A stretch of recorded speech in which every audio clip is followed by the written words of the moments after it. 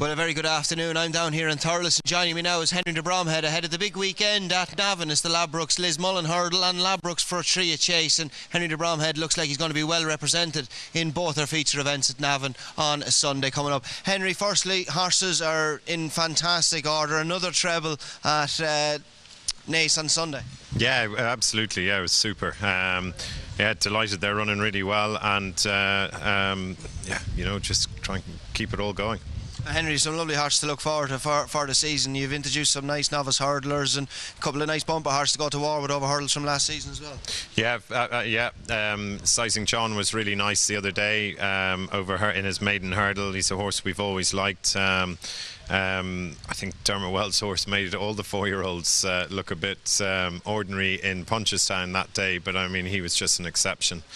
Forgotten rules. So yeah, we've always liked our lad, and he's a big scopy chasing type of horse. A Sizing Network, who won on Tuesday in Ferryhouse, he's a nice horse as well. And yeah, the novice chasers, Granite and Moscow Manon and Shanahan's Turn. Yeah, so delighted with all of them. I was very impressed how Sizing Granite jumped for his first run over fence. He was brilliant, wasn't he? Yeah, absolutely. He's always been a real chaser, you know. Like he showed a bit as a 4-year-old, and then he kind of fell away. And he's such a big horse. Alan, in fairness, said just leave him off, so we left him off. Brought him back last year. He had a very light season hurdling. He had only probably 4 or 5 runs, and always hoped, you know, that might happen. You know, over hurdles he had a stone to find with Desi's horse. So Lieutenant Colonel. Yeah, with Lieutenant Colonel. So yeah, it was good. The 3 down the back just stand out in my mind. You know, he just pinged those, and it really put him into a nice position. Is he an out-and-out 2-miler? He looks that way. Yeah, I think, you know, I always thought he'd stay, you know, and I went to Punchestown for the 2.5-mile conditions hurdle that Levant and Tan won, and I thought we were kind of 4 or 5 to 1 in the betting. I thought he had a real good chance. He'd beaten Desert Moor Stream in a maiden over 2 in Goran. And he just stopped. He stopped at 2-1. Yeah. So yeah, I think we'll stick to 2 for the moment, anyhow. Yeah. Okay, moving ahead to the weekend. Big weekend at Navan, obviously the Ladbrokes Lismullen Hurdle and Ladbrokes Fortria. You have Darwin's Fox in the Lismullen Hurdle. Yeah, he's had a great summer.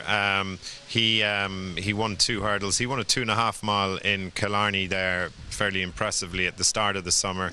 Then he was placed in a couple of graded hurdles at Tipperary. He was just beaten by Simon on one day there in July, and he won another 2-2 in Cork. So I just wanted to see him once over in a good race over 2.5. I've always sort of, up until this year, campaigned him over 2, but he definitely stayed well. So probably going in a little bit at the deep end, Zydpour, and there's a few in it there, Petoni. But sure, we'll give it a go and see. Would you be a little bit worried about the ground with him as well, because he does like to have a sound underfoot conditions, doesn't he? Yeah, you know, like having said that, he won his bumper on heavy ground in Punchestown. I mean, he was campaigned as a winter horse up until last summer. I'd say do you know what? I'd say he's neither extreme, so long as it, you know, hopefully, I don't think he's a horse I'd be running in sort of January, February time. Hopefully this sort of changing ground will still be okay, but that would be a concern. You'd have loved it to be just yielding ground, you know.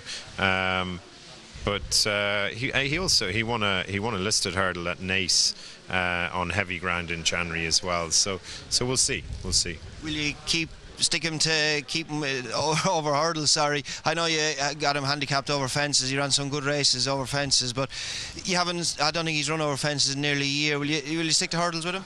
Yeah, for this anyhow, and we'll see then. Like, he's rated 135 over fences, so he's off a reasonable mark. He won that grade 3 in Roscommon, the novice chase, very impressively one day. So he's a fair horse over fences. He just did so well over hurdles. We decided we'd keep him there, you know. But he's so much toe. He's probably a horse that I always thought was going to be a real high-class horse since he won his bumper, or before he won his bumper. And he's 140. He's a well above average. But I just want to see over 2.5. Could he be what I always hoped he would be? Well, please God he will. That's the Lismullen Hurdle. The other feature event is the Ladbrokes Fortria. Of course, Days Hotel, second in the race last year to Fleming Star and Special Tiara as well. Yeah, it's Special Tiara we brought back early this summer because he's a good ground horse. He had a super run in Killarney on the flat, and then he was very disappointing. We've had to tweak a few things with him. We feel we have him right again. He's actually best in the race on official ratings. So yeah, looking forward to a good run. He schooled really well the other day, and he seems back to his best form. You know, he was third to Sarda Grugy in Sandown there in the celebration. Yeah, is it the celebration? And he wasn't beaten all that far, right? No, he wasn't. He has some savage runs. He was third in the Schloer Chase this time last year in Cheltenham behind Sarda Grugy and Kid Cassidy. Kid Cassidy, yeah, very impressive. And so his form is rock solid, you know, but he wasn't right for his last couple of runs. So hoping we have him back right again. He seems to be, so hoping for a good run. Days Hotel is a real winter 2-mile horse. We tried a few different things. We tried him over further on Better. We tried him up in Grade 1 and last year, and neither worked. So I think he's a real good, you know, he's a real consistent good 2-mile chaser on a Grade 2 kind of horse on heavy ground. You know, the softer the ground, the better his chance. So first run back, he's going to improve first. He has the Hilly Way and then probably the Tide Cottage and then the Paddy Power Chase at Naas. They'd be his kind of ones through the season. So we'll see. Yeah, they're both there hoping for good runs. And Special Tiara, you're talking about Days Hotel, those bottomless ground. Special Tiara is the opposite, isn't he? Yeah, he's probably more, he's better on Better. He won his Grade 1 in Aintree on goodish ground. But like in the celebration, he proved to handle that soft ground behind side. He's proved it on numerous occasions. He's probably better, probably suits his style of racing, the better ground. Yeah, looking forward to good runs out of both of them. And would he be campaigned?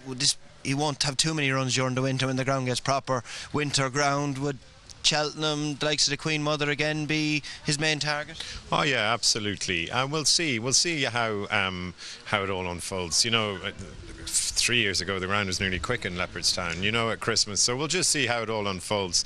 And you know, you have the option of England as well. You know, last year was freaky, like Naas or Ascot was heavy when we were thinking about going for the race after Christmas. Kempton was heavy at Christmas, you know, so there's plenty of options if you had a sort of normal winter.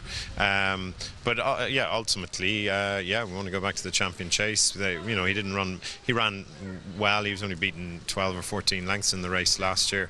I think, you know, our first two with a couple of others were probably going a stride too fast, possibly, it looked like. So, you know, there's loads of things we can tweak, but just want to get him back on track. Yeah. And Henry, before we go, good supporting card at Navan on Sunday as well to get the two feature events. Will you have a couple of entries in Beginner's Chase in that? Yeah, we've Sizing Cadelco and Viscount de Noyer in the 2-mile Beginner's Chase. I'd say we'll run Viscount de Noyer. He's just joined us. He's a nice horse. He jumps really well. He had some very good form as a 4-year-old. Kind of tailed off a little bit. I think he had a few issues with his wind, so I think they sort of dealt with that. And anything we've done with him, he seems nice, but you know, it's first run over fences, and we'll see how we go. Well, one of the great characteristics about a Henry de Bromhead horse over fence his first time out is how well they jump. I don't want to put the mockers on him now, but it is a trademark of your horse. You obviously do a lot of schooling at home with them. Yeah, we do, you know, and try and keep them as right as we can. Unfortunately, Saltmills Blackie in the first didn't keep that going, but hopefully he'll be okay. But yeah, like, you know, if you don't jump, you're not going to win anyhow, you know. So that's one thing for sure, you know. So we really focus on that, and yeah, we have got a reputation for it, which is good. It's nice to have it. Yeah, well, long may it continue, Henry. Thanks for having a word with us today, and best of luck at Navan on Sunday. Thanks very much.